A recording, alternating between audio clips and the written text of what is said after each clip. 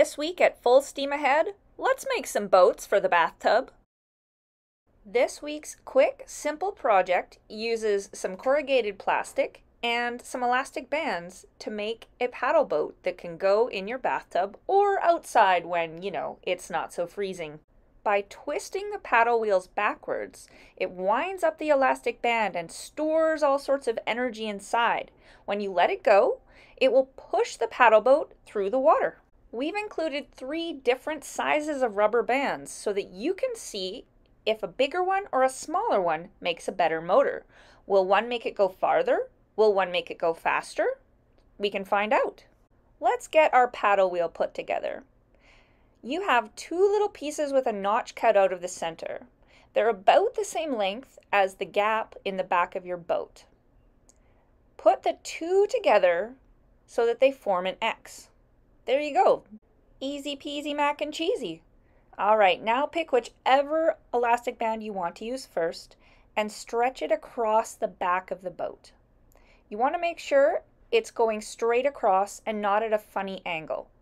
The angle will make the paddle wheel accidentally bump into the sides of the boat.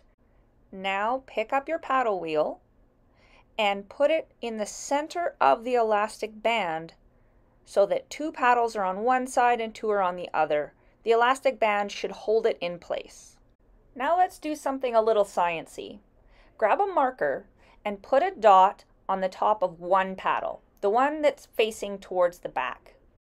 If we want to test which elastic band makes the boat go farther or faster, we need to make sure we're always twisting the elastic band the same number of times. If you want to twist 5 times, you need to watch and make sure that that black dot goes past the back of the boat 5 times when you're using the big elastic, the small elastic, and the medium elastic. If you want to do an experiment at home with your family, talk about how you're going to keep track of how much energy you've put into the boat with each elastic band motor. Which one do you think is going to send your boat the farthest or the fastest? How can you measure which boat has gone the farthest? Or how can you measure which one goes the fastest? I tried my boat out in a really small tub and one elastic band definitely goes faster than the other, but I'm not going to tell you which one it is. Full Steam Ahead kits are available for free nearly every Saturday at the Fort St. John Public Library.